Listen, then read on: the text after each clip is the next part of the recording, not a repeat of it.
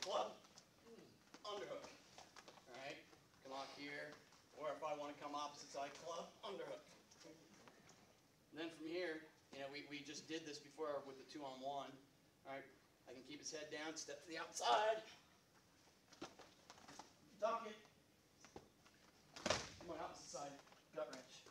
All right, we're just getting to it a little differently. It's the same. It's all the same stuff, guys. All right. So I'm going club. Pull his head down. See his elbows coming out? Right to my underhook. Okay, I can switch to an inside tie if I want. I can keep his head down. I'm going to pull him into me. Step. Pass it. Step to the other side. Gut through. You guys see how high I'm getting on my bridge? Yes. We need to work on that. It's forward motion.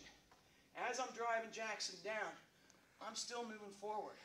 My knee is going so far under his hip. And I'm still moving forward, even as I start turning. Once a lot of you guys I'm seeing, you're stopping your forward momentum as soon as you start pulling and turning.